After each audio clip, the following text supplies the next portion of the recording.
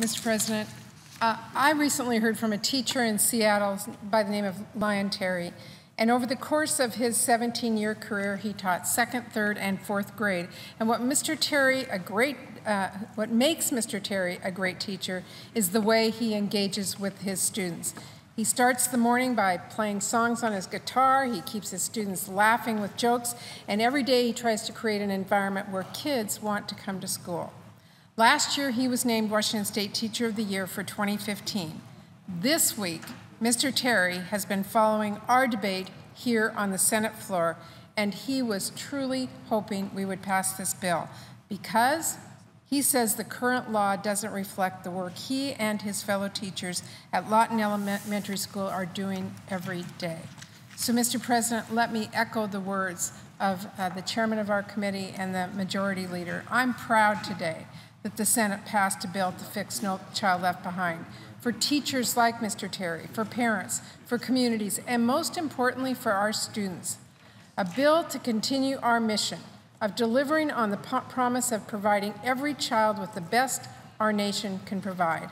I've been very proud to partner with Chairman Alexander on the Every Child Achieves Act, and I do want to thank him tremendously for his successful bipartisan process that he had. I want to thank all of our colleagues on the HELP Committee for their work and dedication in moving this bill forward. And of course, I want to thank the staff as well, both my staff and the staff of Senator Alexander, for all of their hard work. They have worked many, many, many long days and late nights and weekends to get us to this point today. I will submit a full list of names later, but there are some staffers in particular I wanted to recognize. On Senator Alexander's staff, I want to acknowledge and thank his staff director, David Clary, as well as Lindsay Seidemann, Peter Oppenheim, and Lindsay Fryer. They've done an excellent job. And on my staff, I want to acknowledge and thank my staff director, Evan Schatz, and my education policy director, Sarah Bolton, for their outstanding leadership, as well as Amanda Beaumont, Leanne Hotek, Ali Kimmel, Aisa Canchola, Ariel Evans, Jake Cornett, Leslie Clitheroe, Aurora Steinley, Helen Hare, and Mary Robbins. Thank you for all of your hard work on this really important bill. I, too, want to thank our floor staff. On our side, Gary Myrick and Tim Mitchell and Tricia Engel, and all of our floor staff, Republican and Democrat, for their help and guidance. We couldn't be here without you. Mr. President, I do want to take a step back for a moment to look at the work we've done so far and the work that remains, even beyond the vote we had today.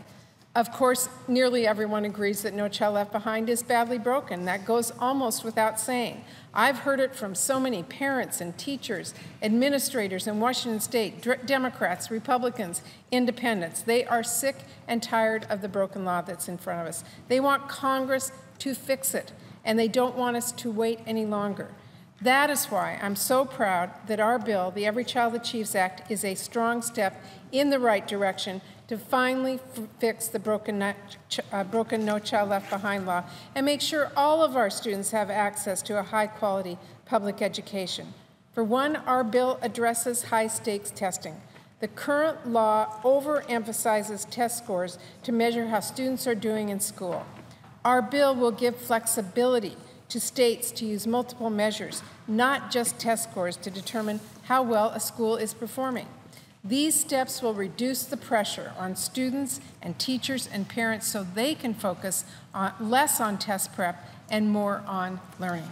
Our bill eliminates the one-size-fits-all provisions of No Child Left Behind that have been so damaging for our schools and our districts. Instead, it allows communities and parents and teachers to work together to improve their schools and ensure every child gets a well-rounded education. Our bill maintains federal protections to help students graduate from high school, college, and career ready.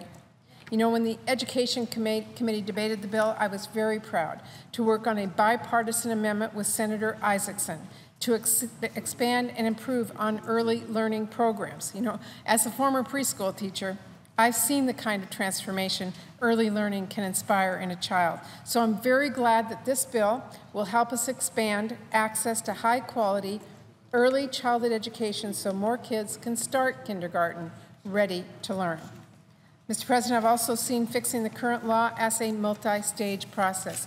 At the beginning of this year, as the chairman said, he released his discussion draft for reauthorizing ECAA, and after that, the two of us had a conversation about a path of how we could move forward.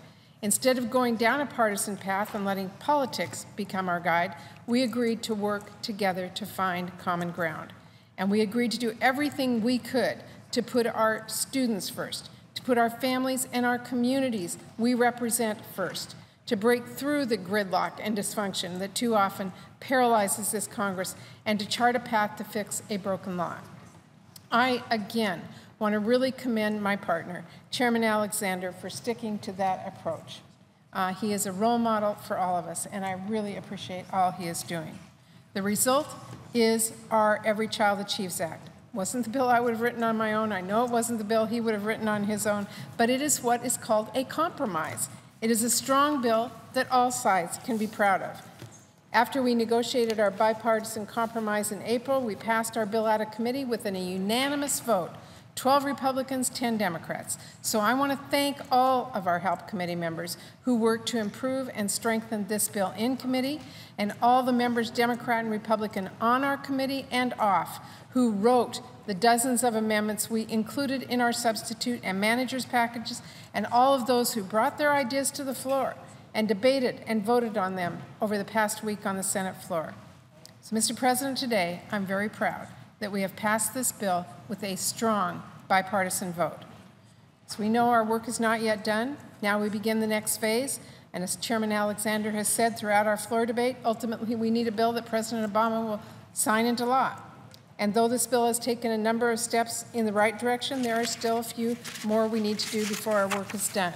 We have important work to do in conference to reach an agreement on a final bill. The President has made it very clear to us he can only sign a bill that strengthens the accountability measures in Every Child Achieves Act and addresses inequality, where some schools are unable to offer the same opportunities as others.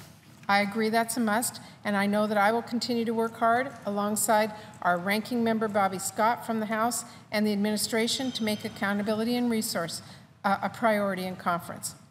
The only way forward is for strong bipartisan work we've seen in the Senate to continue in that process.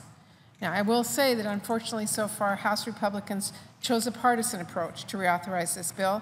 Their bill doesn't represent one end, and ours represents another, where we have to meet in the middle. Their bill really represents an unacceptable partisan approach and path, and ours represents a carefully negotiated compromise with just a few important steps to go.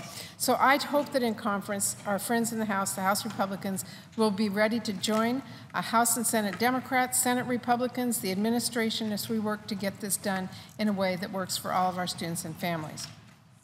By working together, I am confident we can get this bill over the finish line and fix this broken law for our teachers and in my home state and across the country, and help make sure all our students have a quality education. You know, delivering on that promise of a good education for all students will pay off for generations to come. This is one of the best investments in our country we can make to ensure that we have broad-based and long-term economic growth. Because, as we all know, when students have the chance to learn, we strengthen our future workforce. We know that our country grows stronger, and we empower the next generation of Americans to lead the world. We will help our economy grow from the middle out, not just the top down, and that's something we've known for a long time. 50 years ago, in what would be just months before signing the original Elementary and Secondary Education Act into law, President Johnson said, when it comes to education, quote, nothing matters more for the future of our country. That is still true today. The future of our country hinges on our students' ability to one day lead the world. So I'm looking forward to continued work on this Every Child Achieves Act for our students, for our parents, for our teachers, and the future of our country. Thank you, Mr. President. I yield the floor.